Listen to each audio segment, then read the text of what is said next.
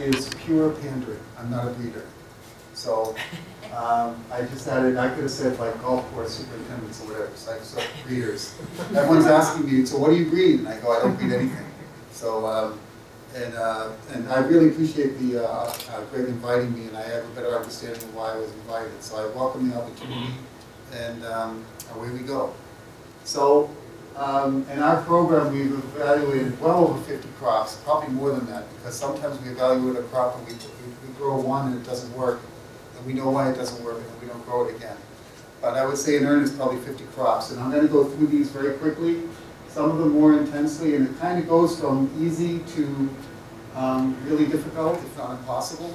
And I'll talk about why that is. And over time, and it wasn't intentional, we've kind of created this system that we use to evaluate these crops. For me, it started in 1993. This is Holyoke, Massachusetts. Holyoke has the largest Puerto Rican population as a percentage of any city in the United States.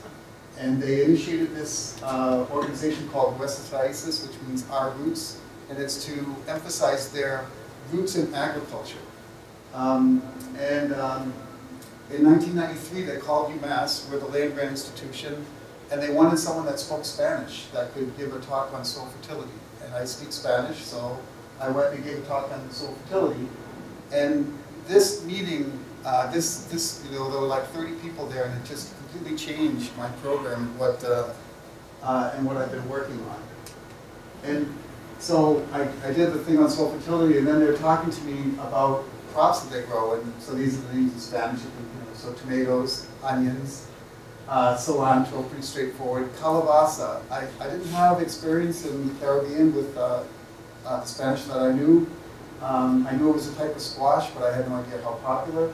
And then ají dulce. Ají is a term for pepper in the Caribbean, and then culantro. And I'll talk a little bit about these. But what struck me is that Puerto Ricans are our #1 Latino group in Massachusetts. They're quite possibly the largest Latino group in the Northeastern United States. And these are crops that are very popular with this community, and they're trying to grow them. And they can't find them many times in their markets, and that really struck me. So I saw that as an opportunity. So I'm always looking for slides that show the kind of demographics. I mean, we're a country of immigrants, and the immigrants keep changing. And I saw this in the Pew Research Center, and this is in 1910. And so all these groups from Europe, for the most part, except for three states where they're from Mexico. And then, so keeping with from Europe, so this is a newspaper that I picked up in East Boston. East Boston had a very large Italian population. What do you notice about this newspaper that seems a little unusual or different? The subtitle. What's that? The subtitle. Yeah, the subtitle. It's in English. So it used to be in Italian. And it's in English because there aren't a lot of Italian Americans that speak Italian anymore. I mean, that's kind of the history of our country. We have these immigrant groups, they maintain their language and culture, and then they start to become American. We have the largest Portuguese-speaking population in the country. We have the largest Portuguese from Portugal in the country. And like many immigrant groups, they have their festivals, and food is always a really important part of these festivals. There are these women, and they bring you traditional bread, and then they have this big feast. And with the Portuguese, a little different. A lot of those groups came later, so there's still a lot that speak Portuguese. But food is a really important part of these cultures. And can anyone tell me what this crop is? Brassicula raceae. Collards. This is collards in the Azores. So the majority of the Portuguese that we have in Massachusetts are from the Azores. I had a colleague from Portugal. He said, if you want to know where the Portuguese went, follow the collards. They took collards, and they basically, when they went to Asia, they went into Africa, and they brought collards, and they would colonize, and they would grow collards. Collard is a very flexible crop that can be grown in many different cultures. And when the slaves were brought from Africa to the south, they brought collards with them because it was introduced by the Portuguese. So this is, these are the type of things that have represented opportunities for farmers in our country for ever since we started getting immigrants here. Is they would bring desires for parts of their cuisine that are popular. And this is Brazil. This is in Minas Gerais in the countryside. Collards. I mean, this is the tropics. And collards, the national dish of Brazil is feijoada, and it always comes with collards, and it goes very well here. This is Chinese broccoli. In Asia, it was thought that it was a wrapper. There's a lot of brassica wrapper in Asia. And this is brassica oleracea, again brought by the Portuguese and selected in Asia for this type of crop.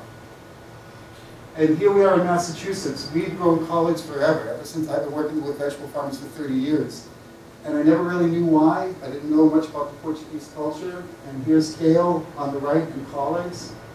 And we have a very popular soup in southeastern Mass in a cave called Portuguese soup, also called kale soup. I assumed it was kale, but it's collards. I show this picture to people from that are Portuguese, and they say, "What the hell is that?" This is what they call couve. Somehow couve in Portuguese became kale, and I'm not sure how. Now we're in 2013, and a lot of people, when they think of Latinos, they think of Mexicans. And you can see here now, this is the #1 immigrant group in each state. And so, obviously, there's many other immigrants in these states. You can see it's dominated by Mexico, except for the Northeast. And here, again, the #1 immigrant group. Now, one thing that's not here, a Puerto Rican. Why not Puerto Rican? What's that? They are Americans. Yeah, they're Americans, they're citizens. So they're, if they were in this, they would probably be the #1 in Massachusetts, possibly the #1 in New York, definitely the #1 in Connecticut. But they're citizens.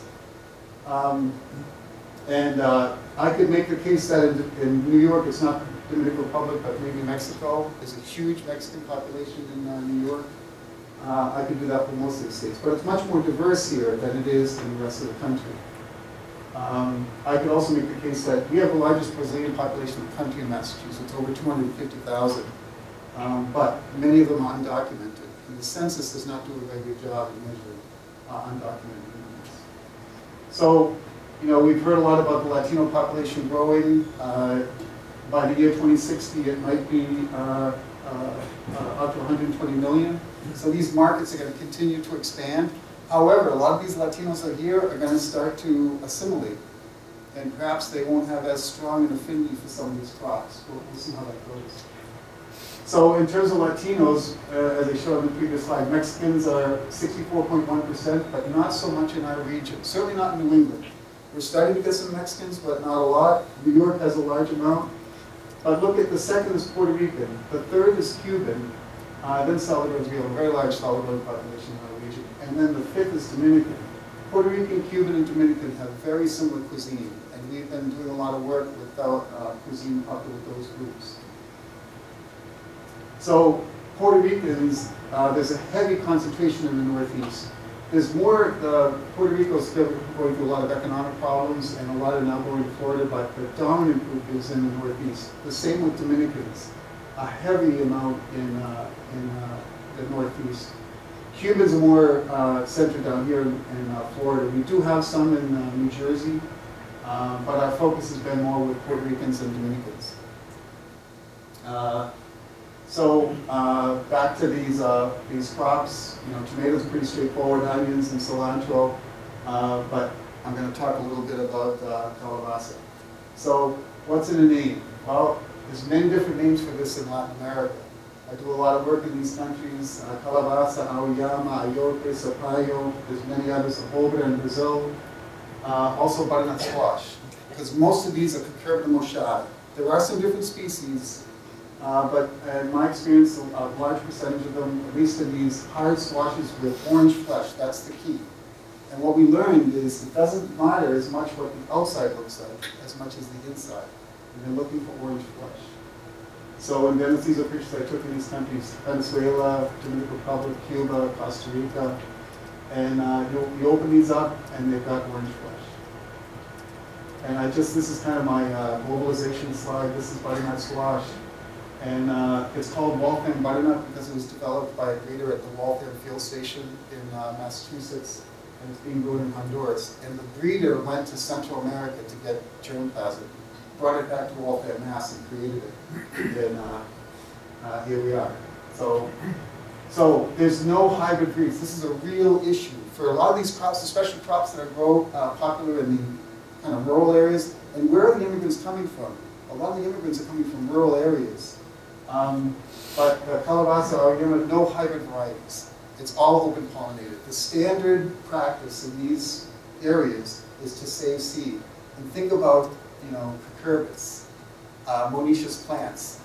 Think of the outcrossing that happens. And you can see that in some of the previous slides. So Don Maynard at the University of Florida and Linda Beaver at the University of Puerto Rico, Mayagüez, created this hybrid variety. And when this came out, we were pretty excited, and we did. This was that came out in the mid-90s. Don gave me some seed that I trialed. It grew very well in our climate. And eventually, it's now picked up by Rupp Seed, what they call Sedea. And winter calabaza squash, but the variety is called Sedea. It goes very well in our climate. So we do what we do, right? I got a graduate student, and this was in the late 90s, and we did trials, and we looked at different practices. And anyway, we got good yields. We talked with some growers about the opportunity. We gave them seed, they grew it, and then they harvest it, and they call me and say, well, where do I sell it? I say, I don't know, just sell it.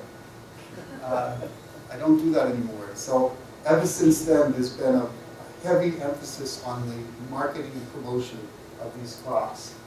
And we learn a lot, not just about the marketing and promotion, but also about the desire and differences between the communities. So we did a trial, I had a graduate student, then we did a trial again, and we expanded it to some other varieties, and we'll talk about these varieties as we go along. But it was not just so we just kind of confirmed, well, this is our research farm.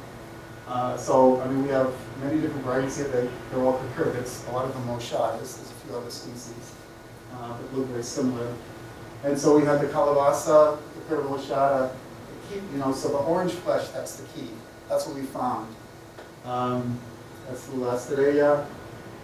It's amazing, the kabocha, which is a Japanese type squash, which is a maximum. But again, all these orange, and I'll tell you why this has become much more common. This is they call it a boba de moranga in Portuguese. This is an interspecific hybrid. It's a Japanese type called Tetsugabuto and Triunfo. Again, orange flesh. And so we did the trials. We got some of them didn't do very well, others did. And then we started going into the markets. And so we went to this one section of Boston with a large Puerto Rican population. The dad had to get a picture of this with his kids. I didn't stage this. He was just so excited to see his crop and his farmers market. And then this woman came up and she said, that doesn't look like calabaza. I want you to cut it open. And I want to make sure it's orange. And okay, so we cut it open and it was orange. And said that she bought it. And I was very struck by that. And then we started going on into markets, and so many of the squash were cut up, which is unusual for us. In butternut squash, we buy a whole squash. Hybrid squash, even, which are pretty big, sometimes we buy the whole thing. But they're cutting it up. And the reason is they don't use a lot.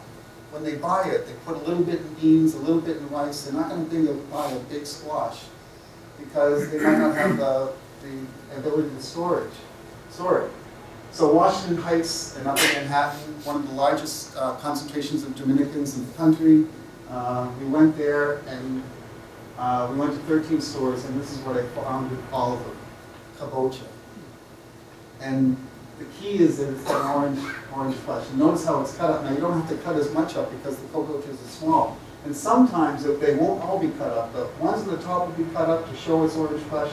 And the others, they're small enough that someone would buy one, and it wouldn't be too much. And a lot of it was coming from Mexico. This is bad Spanish saying that it's from Mexico. Actually, Mexico grows a lot of kabocha for Japan. They're one of the biggest exporters of kabocha to Japan, which is a Japanese type squash. So product of Mexico. We found one store that had a traditional type of the Dominicans call it auyama, that was big, but still it was cut up. But 13 stores, and it was kabocha. And so I want to talk just a little bit about this one. This is the Portuguese, the Brazilian type, called the boba de japonesa. Boba meaning squash, Japanese and Japanese. Brazil has the largest Japanese population in the world outside of Japan. And the Japanese brought kabocha to Brazil, and they basically created this interspecific hybrid. This is in we've done a lot of work in Newark, a very large Portuguese-speaking population in Newark. We do a lot of surveys. We just do a lot of promotion in their media. This is this is a type of squash popular Central Americans called Pipiang. This is in a Brazilian press for the Brazilian squash. So this is a store in Massachusetts. We have about 600 Brazilian stores. Not all of them have fresh produce, but they're cultural things like bodegas in Spanish that people will go. It's a cultural thing. And here's the Brazilian squash. I'm talking with the owner there. And one of the things we found, it has longer shelf life than any other squash that we grow. And we grow a lot of squash. It's a very traditional thing in New England, as in many parts of the country. But the post-harvest was spectacular. And I met this person from, we're using Tetsukabuto, and I met this person from Japan, and she said, in Japanese, I don't know if anyone speaks Japanese, so you can correct me, but they said it means iron helmet or unchoppable. And I'll tell you, it is unchoppable. I cut it in half and I bake it. Because I can't anyway. My wife and I like to cook, but I bake it. So what happened is the Latinos started to prefer that because of its shelf life, and it's small, and it's orange. And this is where we're harvesting and packing the large one. This is the La Estrella here. That's the Brazilian one. These have to go in 50-pound mesh bags. They're a pain in the butt. I mean, really a pain in the butt. The other thing is, think about storing that. They kind of squash each other. And then here is the Brazilian one. And the bushel and knife box, much easier. And I think and think about Washington Heights and the importance of space. So, all these factors, I think, are driving the market accepting these smaller squashes. And it's really difficult with those 50-pound bags. And this is our terminal market, Chelsea Market. It's like Hunts Point in New York. This is the third largest terminal market in the country. We supply Eastern Canada and all of New England and other parts of the Northeast. And this is a buyer for the growing ethnic market in the terminal market. It's the growth area.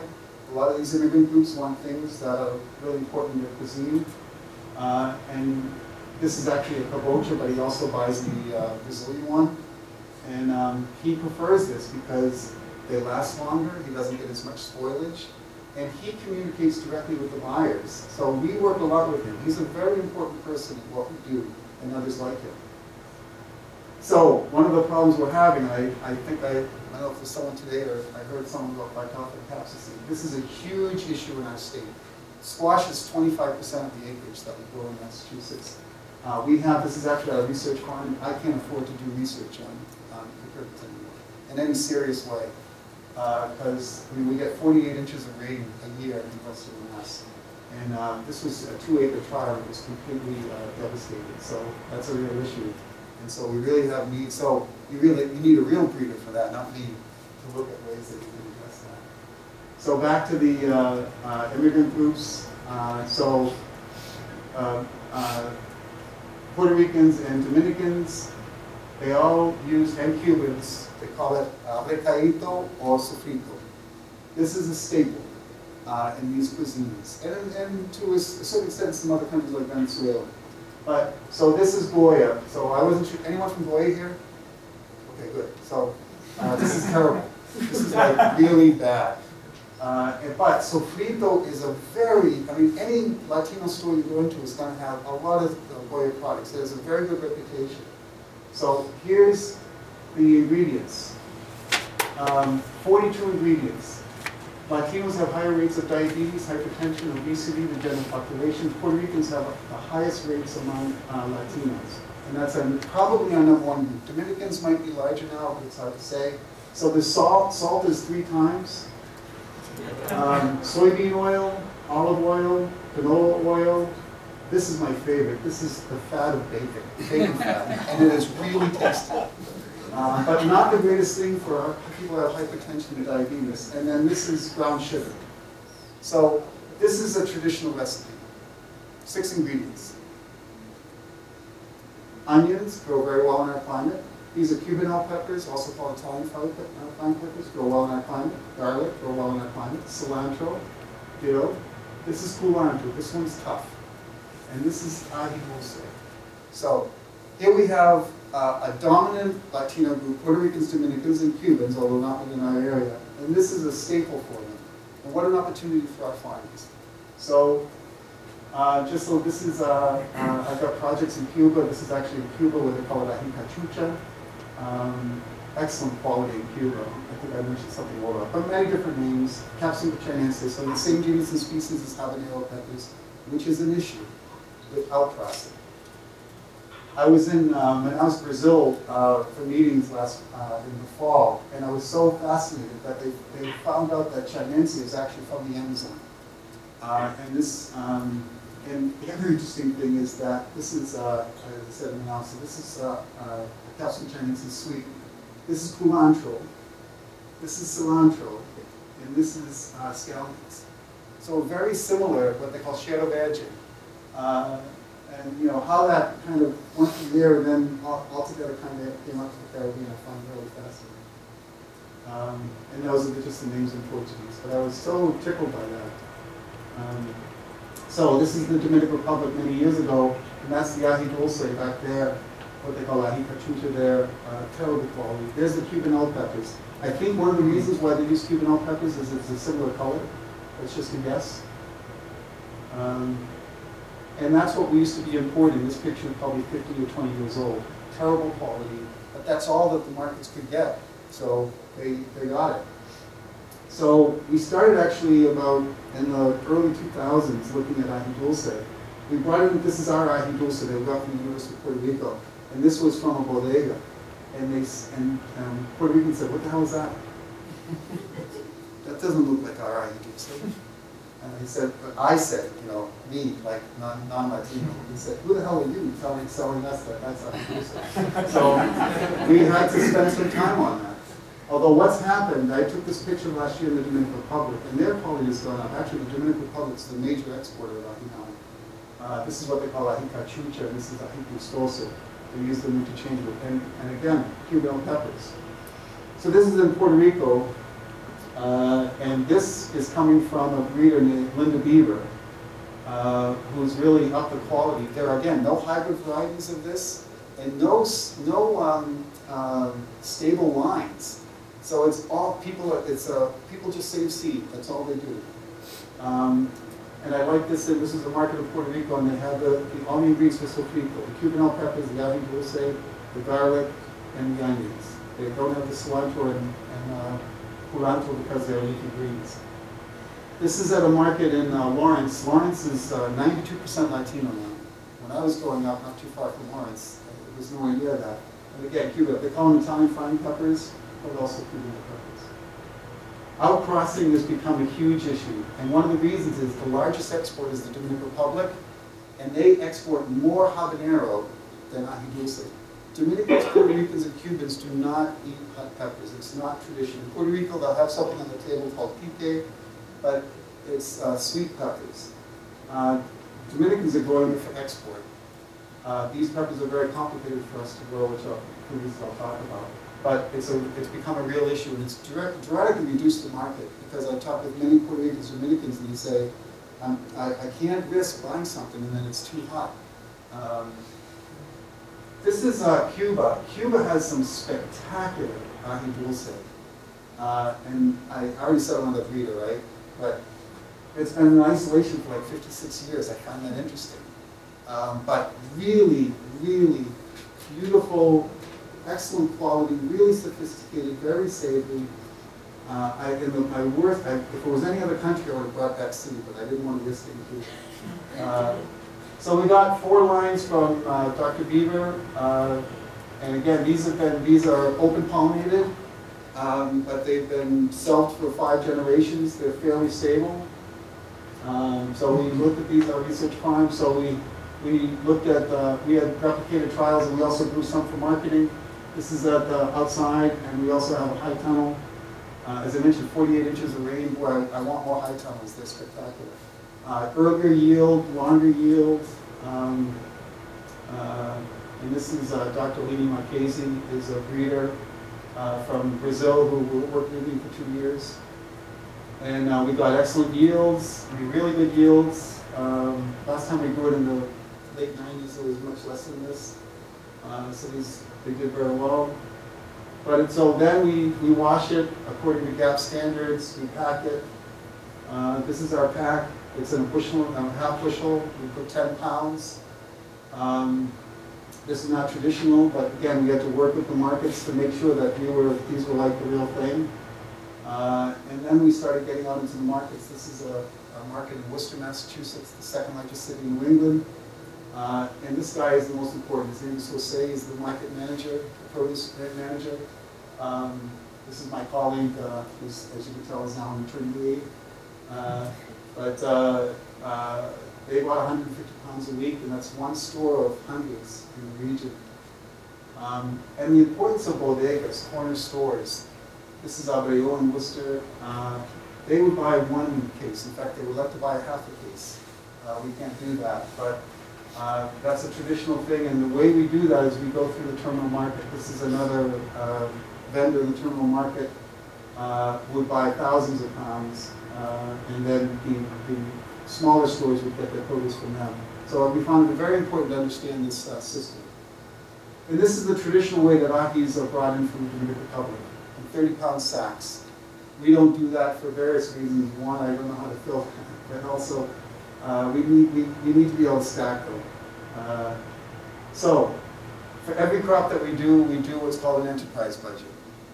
And the enterprise budget that we do has what are called the variable costs, not the fixed costs. So we don't put in for a farm their taxes, their loans, any other things that they have to buy that are separate from the actual production of the crop. The reason is that a farmer can take this and add their fixed costs. They can also change any of the variable costs. We call them variable costs because they vary according to production. And the standard is to do an acre so you can compare. If you're going to consider 5 different crops, they'll all be in 1 acre no matter how many you're going to grow.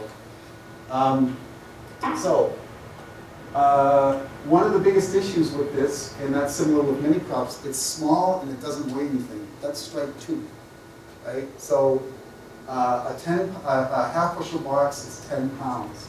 We estimated that one person can harvest 30 pounds an hour. Harvest, wash, and pack. So 1,026 hours. We use $13 an hour. That's the H-2A. In our state, it's mainly Jamaicans, but that's what they're paid, and also farmers have to pay housing and so on. And machinery hours are $20 an hour. So,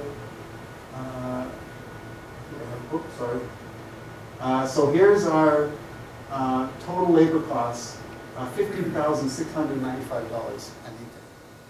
Now, we were getting $2 a pound. That shouldn't be a dollar sign, that should be just $30,899. So, gross, $61,600.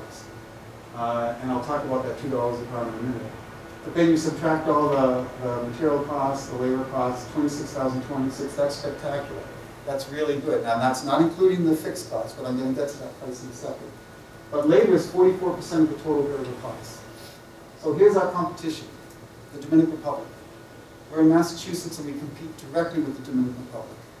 And Dominican Republic shares Hispaniola with Haiti, and that's their main labor source. And there's been a lot of news in the Dominican Republic is trying to export or send a lot of their Haitians out of the country for various reasons. But the minimum wage in the Dominican Republic is $2.67 a day, not an hour. It's $5.50. It actually just went up and next to the $5.50. Many don't get that. But that's our competition. And you'd think, well, they're so far away, but they're really not. And so I kind of did this just guesstimating with the Dominican Republic. So $2.60, I'm sorry, that should be a day. I shouldn't put out. $2.60 a day, $5 a day for machinery costs. Total labor, $3,170. So here's their total labor costs, $3,253. Also, I put $500 for transplant production because it costs us about $14 a flat of 72s. It's going to be much cheaper there. Also, they're using mesh bags. I should have pointed that out before, but we're paying over $1,000 an acre for the wax boxes. So, and I kept, instead of this, in the previous enterprise budget, that is $10,472. We go through a grower cooperative and we pay 17%. And so when we grow it, it's $10,000. So I put that for export costs. But costs are much cheaper, and it's not that these go on container boats, and the cost per item is not that high. So, fortunately or unfortunately,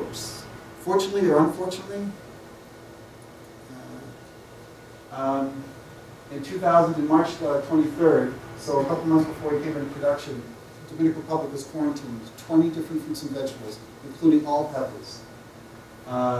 So all of a sudden, our competition went away, and it was a free-for-all. Before we came into production, it was $13.99 a pound. And after we left production, it was $13.99 a pound. During production, it was maybe $4 or $5 retail price. But that allows us to get $2 a pound. If Dominican Republic is in production, it would be $1 a pound at most. $1 a pound is not viable. There's no way we can grow ají dulces for $1 a pound. Not with all the costs that are associated with that. So I'll skip this. We've got a project that I'm really excited about from the USDA. It's a very large grant to double the value of SNAP, what used to be called food stamps. And these are just some of the cities. In Boston, 41.5% of the school system is Latino. And some of these are in the 70s, 80s, and 90s %. And our job is going to be work with farmers to grow cross-pollinate these different groups. So I want to show our commercial. It's a 30-second commercial on Univision, just to give you a flavor of the kind of marketing component. This is a film that we produced for $7,000 for Univision. It's our commercial, so we own it and we use it for promotion. I play the campesino, and everyone else is Latino in the video. So it's 30 seconds. I'll show it, and then I'll describe it. Mi amor, ayúdame con la comida. Sí, abuelita, ¿qué necesitas? Vamos a hacer una receta que se suena a nuestros platos típicos. ¿Cuál es la receta mágica? Sofrito. Ay, no. Tiene demasiados ingredientes. Sal, aceite, azúcar. Vamos a hacer uno fresco con ingredientes de la granja, como cebolla, ajíes dulces, pimientos verdes, ajo, cilantro y recaudos. Se pone todo en la procesadora, ya todo listo, fresco y saludable. ¡Qué rico! Okay. Yeah, sure. So, so this was developed by Puerto Ricans in my program. So it's a grandmother talking to the granddaughter, and just a traditional thing. And the granddaughter brings out the sofrito. We digitized, so it didn't say sofrito. We got to get letters for that one. And just saying, no, not that. We're going to make it from scratch. And so we see this as a great opportunity for our farmers to grow these crops, but there's the promotional component that is really important.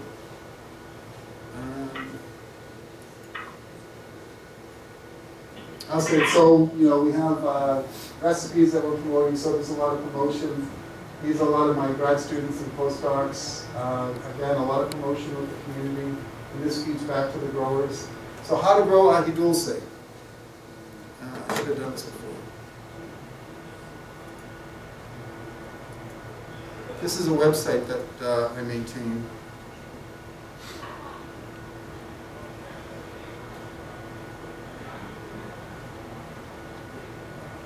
Oops.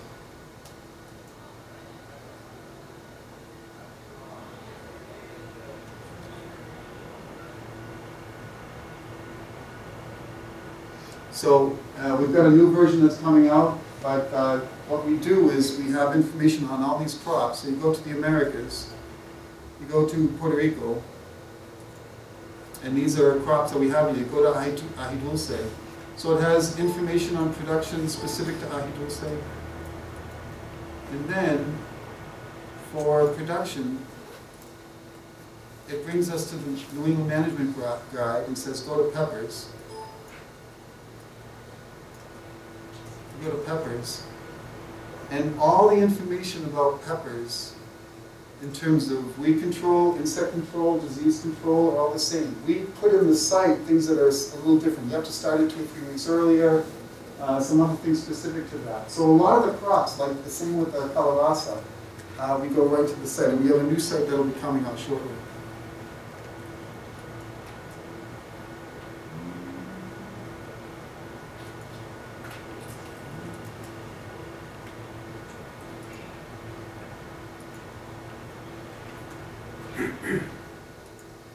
So back to the sofrito. And by the way, it's spectacular. My wife and I make it all the time. I highly recommend it. So this is many different names: culantro, recao, cilantro, nogay. I saw this at 57 different names. Culantro, we call it Aerogeum fatinum. This is in Costa Rica.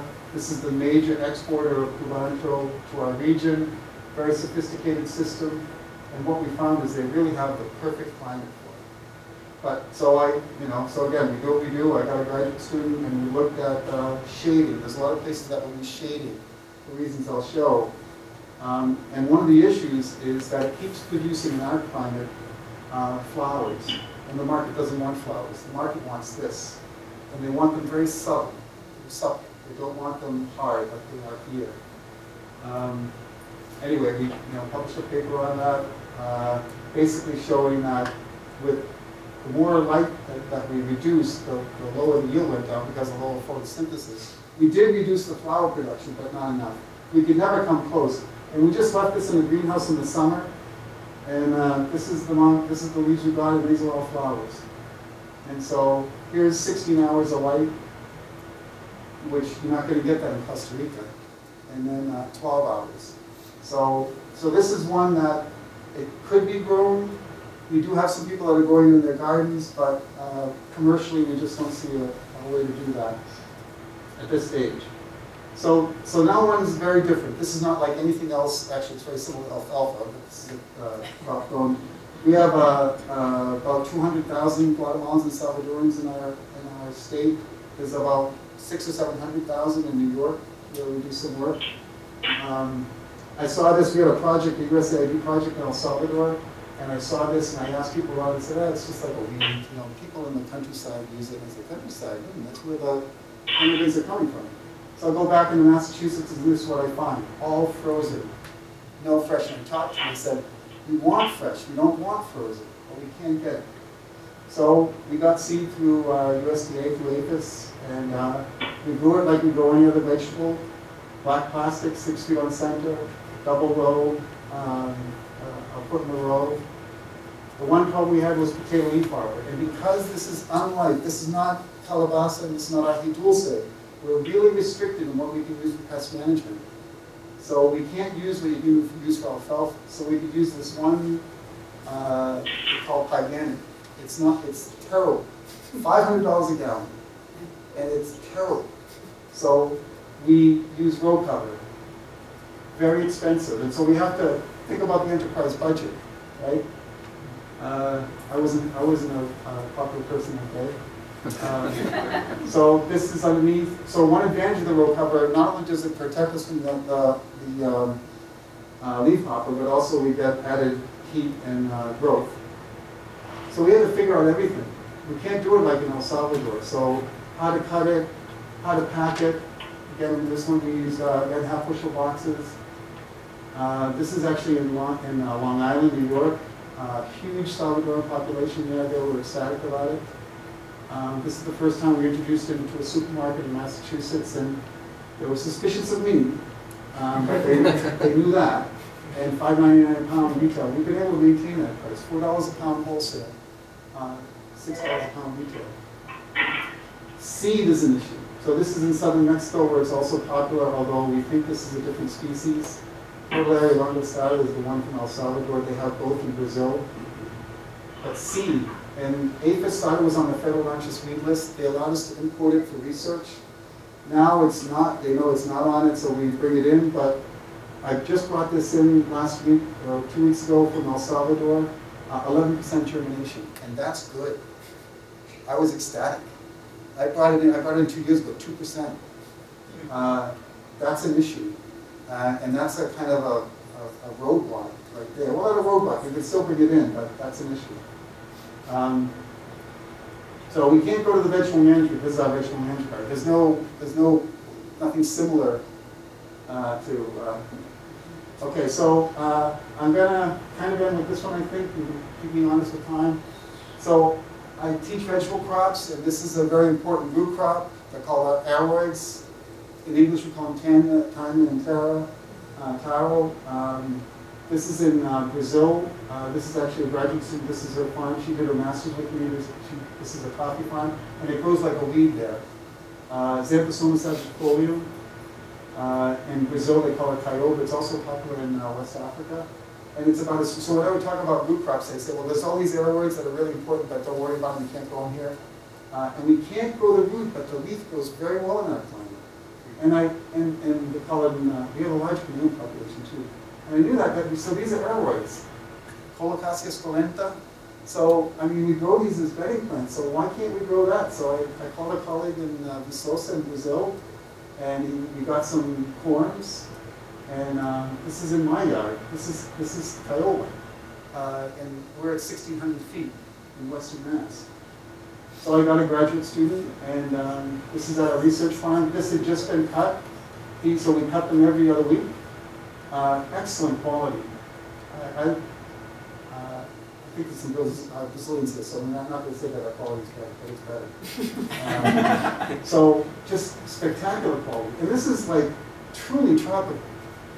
So I was going to show a video on that. It's called Hedge Global. It's all Brazilians in the United States, and we have about 1.5 million Brazilians in the United States. We have the largest Brazilian population in the country in Massachusetts. They all watch Hedge Global. It's called Hedge Global International. And we did a commercial, and we advertised this event. And so we have Mashishi, which is a type of cucumber popular there, and taioba, and giló is an eggplant. We've done a lot of work with giló. It's very popular with Africans and Brazilians. So we set this up at a supermarket, and then we said, okay, you can buy. And it was unbelievable. Absolutely unbelievable. I've never seen anything like it. And the next day I called my friend in Viçosa and said, I need a graduate student. And because I want a Brazilian. Why? Because of the language and the promotion and marketing. There always has to be that component in my work. And I speak Portuguese, but I can't promote it like a Brazilian, a native can do it. But it was unbelievable. The produce manager was beside himself. He kind of like had to stop it all and kind of try to make order. And no way, they wanted nothing to do with it. I mean, we had I don't know, a few hundred pounds, and it went in like 10 minutes. It was just unbelievable. It was so cool. This is a major supermarket. I got a call from the head of produce for the whole company. So this is Zoe Barros, who's still working with me. And so we have to get corns. So we have to import them from Brazil. Really difficult. And we were able to do it 2 years in a row. I put it in quotes. I said it's not Obama. It's like close to it, but I always call it Obama. And I was trying to think of it last night. But what's happening in these countries, Brazil considers this theirs, because the center of origin is in the Amazon. So they consider that theirs. So it's becoming a little trickier to get this genetic material. So after a couple of years, they said, well, they didn't say no. They just kept putting it through these channels. So we're looking at tissue culture, but so far we haven't been able to find anything that makes it economically viable. Getting back to the enterprise budget. But I'll kind of end with this, I think. So, does anyone recognize him? Michael Pollan, Omnibus Lemma. So, Martha's Vineyard has a huge Brazilian population. So we did work there. And he came over and he was really taken by this and this, the Mashishi, and I say that because we see opportunities for, we've actually sold certified organic Tioba to Whole Foods. They liked it. We've sold this to non-traditional markets, so I think there's a lot of opportunities to diversify these crops. I put in nutrient density. Whole Foods had this thing with called Andy scores. I don't know if you're familiar with it. It was like nutrient density, like getting away from that. But anytime there's a Brazilian woman in Massachusetts that's pregnant, we get the call. So it's recommended that when they're pregnant, they eat Tioba. So, so I think I'll end on this one. We've done a terrible job in promoting crops to we have a very large Asian and growing population. I've read that there are more Asians coming into the United States than Latinos now. And actually, this might be the crop that has produced the most value. And all I did was I went through APHIS and made it legal to grow in Massachusetts. This is on the federal not just weed list. When I first saw it, I looked into it, and it's like illegal. And so I went through our Department of Agriculture, I went through APHIS, it took a couple of years, and we were able to get it. It can only be grown in Massachusetts, it can't be exported outside of Massachusetts. I'm sure it is, but it's not supposed to be. But I don't know what the numbers are, but it's extremely popular, and probably because it's illegal. Not in our state. In our state it's legal. In our state it's legal. At one point during this process, I was threatened with a $250,000 fine from APHIS because I was working in this crop. That was a bad day. So I think that's it.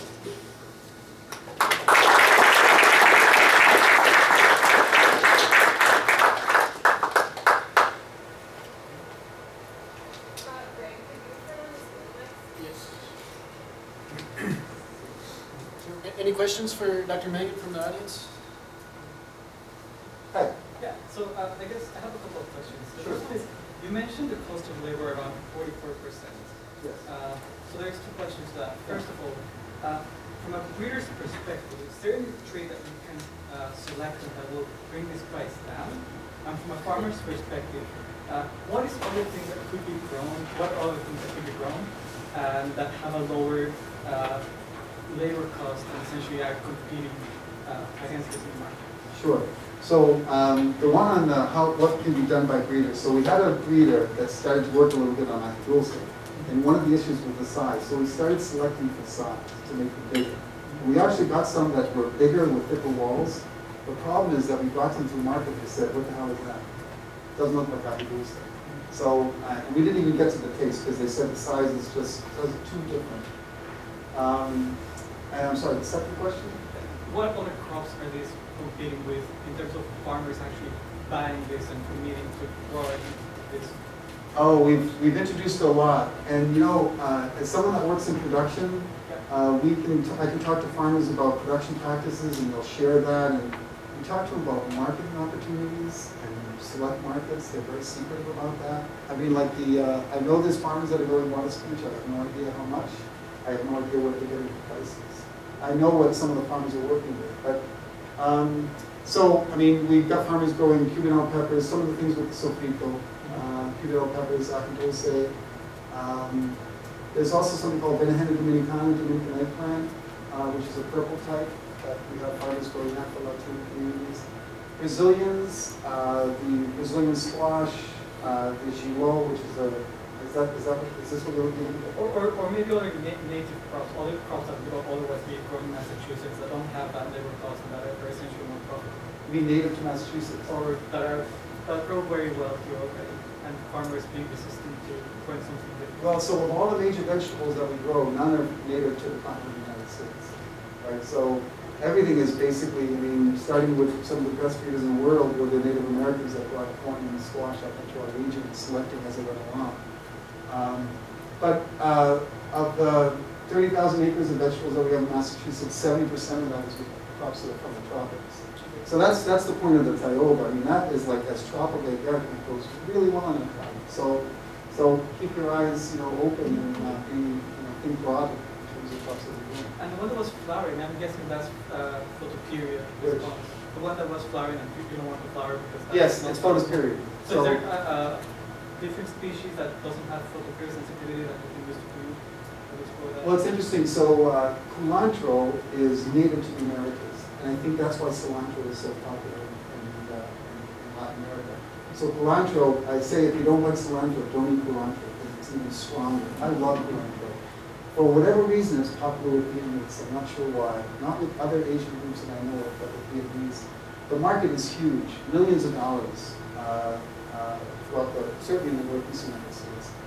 But that's why cilantro became so popular, because it's easier to grow than culantro.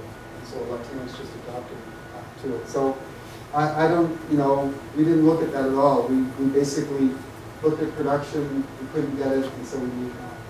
But I also think there's good opportunities to get that into non-Asian Vietnamese markets.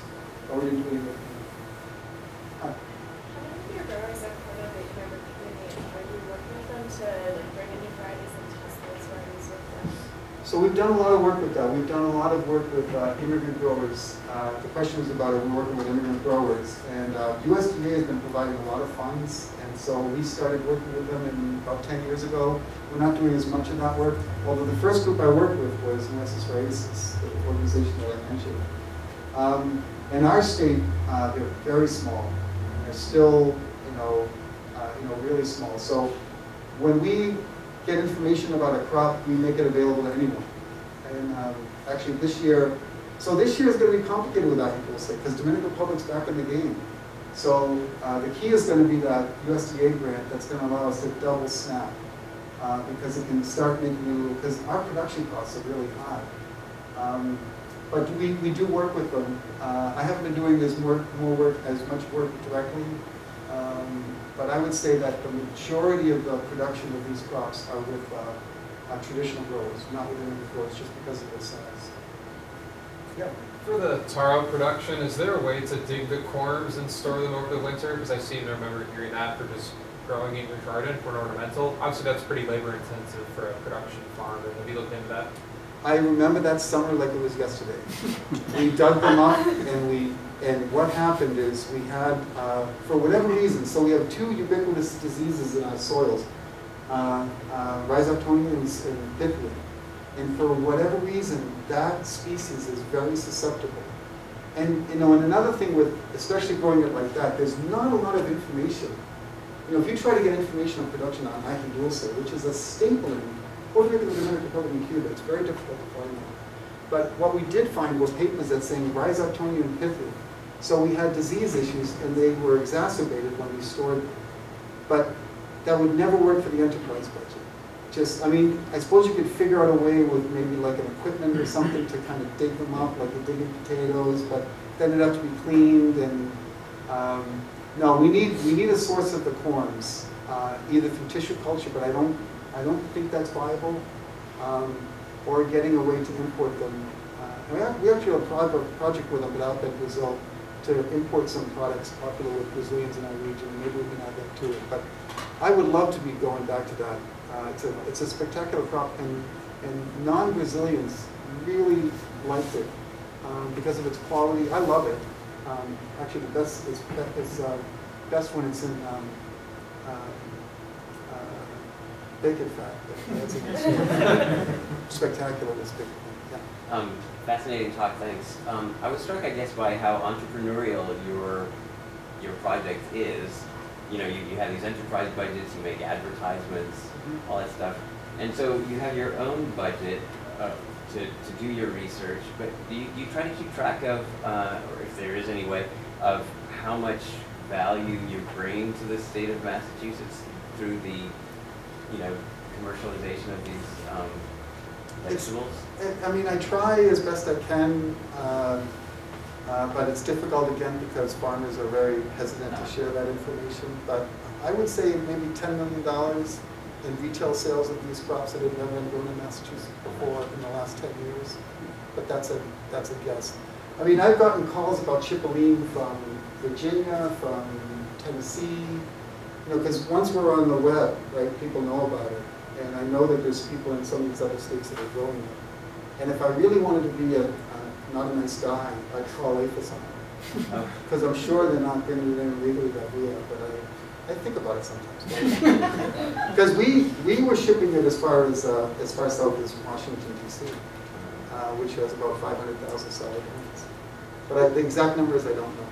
But I mean, you're a good investment for the state of Massachusetts. Right? Depends on who you talk to, including my wife. We have a question from the webinar. An important, large part of the Indian population uses brinjal, the eggplant, for their food. Why are you not exploring that crop or working on it? Sure. So the largest Asian population in our state is Chinese, and the second is Asian Indian. And one of the difficulties with Asian Indian is they're not concentrated. So we have Chinatown in Boston, Quincy, Mass with large Chinese populations, and the Asian Indians are dispersed. So we haven't found a way to kind of get that into the pipeline, you know, to those dispersed. So the short answer is I haven't done much work on it. We have evaluated some crops, but we just didn't have the energy and success in the marketing component, I would say. But yeah, eggplant. We actually did a project with fenugreek, although it bolted in our climate, and they do use the pod, but most want the leaf, and the fenugreek that we evaluated bolted too prematurely. Great, I think Well, great. Thank you so much for your time. Great. Thank you.